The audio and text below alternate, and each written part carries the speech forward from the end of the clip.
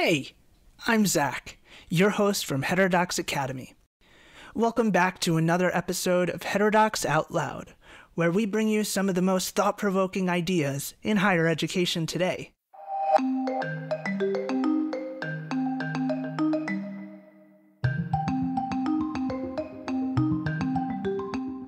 Political polarization has become a defining feature of modern American social, political, and academic life. Research surrounding the 2020 election from Pew Research Center says that a month before the election, roughly 8 in 10 registered voters in both left and right camps said their differences with the other side were about core American values. And roughly 9 in 10 worried that a victory by their opponents would lead to lasting harm to the United States. So today we meet Erec Smith, Associate Professor of Rhetoric at York College of Pennsylvania. He is trying to heal America's deep divisions through, of course, rhetoric and the understanding of discourse. Let's listen to Erec and his piece, A Rhetoric of Common Values. Although the 2020 presidential election is behind us, the contentiousness that accompanied its arrival persists. However, with nowhere to go but forward, Americans would do well to figure out how to coexist. This is a tall order. Bipartisan communication is a difficult but necessary aspect of democracy. Put simply, to reunite America, we must be able to talk across the divide. I will not be the first or last to say that bipartisan dialogue is imperative to America's unification. However, talking to perceived enemies can induce discomfort or even disgust most would rather avoid. Although our discomfort may stem from what we think we know about those with whom we disagree, discovering admirable qualities we didn't know about them might open the door to mutual understanding. In the process, we may discover similarities where we previously only saw differences. To discover these similarities and our common values, we would do well to understand rhetorical concepts like discourse and the values, beliefs, and attitudes that go with them. First, on discourse. As a rhetorician who studies the unifying potential of language, I see the first step toward recognizing common values as the acknowledgement of the social-linguistic concept of discourse, spelled with a capital D, to distinguish it from more common understandings of discourse as conversation. Discourses are described by linguist James G. in Literacy, Discourse, and Linguistics as, quote, ways of being in the world, or forms of life which integrate words, acts, values, beliefs, attitudes, social identities, as well as gestures, glances, body position, and clothes, end quote. For example, the discourse of traditional academia, which involves an emphasis on objectivity, precision, formal argument, and an acknowledgement of counter-arguments, may not go over well in a dive bar, in which the discourse not only de-emphasizes such aspects, but frowns upon the pulling of rank. For example, my earlier as a rhetorician statement wouldn't fly. One would do well to know the preferred discourse of a context before attempting to interact. In addition to their relevance to us as individuals, discourses can describe the preferences of whole communities. Each of us is born into a discourse that ultimately shapes us into the people we become, providing us with the appropriate social roles that others within the discourse community will recognize and ideally accept. When we do not recognize others' social roles, as in how they fit into the discourse to which the person abides, we see strangers and outsiders. So, what we consider normal, good, or right depends on the discourse in which we are raised.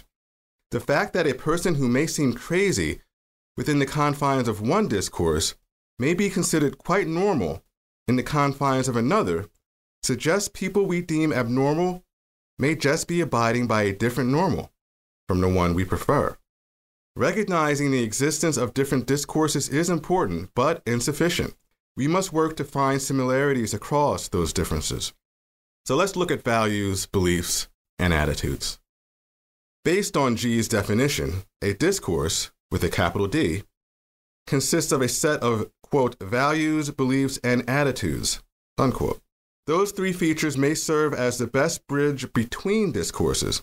Often, they share values, beliefs, and attitudes, but differ in the emphasis each discourse puts on them. For example, most people, regardless of their respective discourse communities, embrace values like honesty and loyalty, but a discourse may put more emphasis on one than another. For instance, let's say a friend confesses to you that he robbed a bank. If you put more emphasis on loyalty, you will keep your friend's secret and hope that he does not get caught. However, if you put more emphasis on honesty, you may feel obligated to report your friend to the authorities. Both values are good, but they can bump up against each other in certain instances. If we apply this understanding to discourse communities as a whole, we can see how people can interpret the same phenomena differently. Athletes kneeling during the national anthem is appalling to those who embrace what moral foundations theorists would call the values of loyalty and authority, but endearing to those emphasizing values of care and fairness. Both parties may agree that all those values are good, but some are embraced more than others. But so what? Knowing that different discourses exist and that similar values between discourse communities can be emphasized differently doesn't solve the problem of communicative conscientiousness. In order to use these realizations to alleviate societal contentions, we must use our similarities as a foundation for conversation. The philosopher Kenneth Burke used the term identification to describe how to make the best of shared values and promote a sense of commonality. Burke writes that you can persuade a person, quote, only insofar as you can talk his language by speech, gesture, tonality, order, image, attitude, idea, identifying your ways with his, unquote. Put simply, the more one can highlight shared interest, the more likely one is to dialogue effectively. How might this look? Activist Jonathan Smucker suggests utilizing the concept of narrative insurgency, a tactic based on, quote, points of connection, i.e., common ground between their belief system and yours, unquote.